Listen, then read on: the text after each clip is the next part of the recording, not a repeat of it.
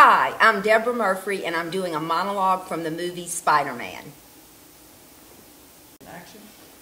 He knows a hero when he sees one. Too few characters flying around out there like that, saving old girls like me. Lord knows kids like Henry need a hero. Courageous, self-sacrificing people. Examples to all of us. Everybody loves a hero. People stand in line for them, cheer them, scream their names out.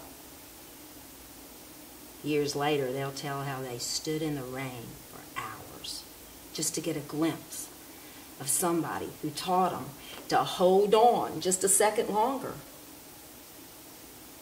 I believe there's a hero in all of us. Keeps us honest, gives us strength, makes us noble, and finally allows us to die with pride. Sometimes we just got to stay steady.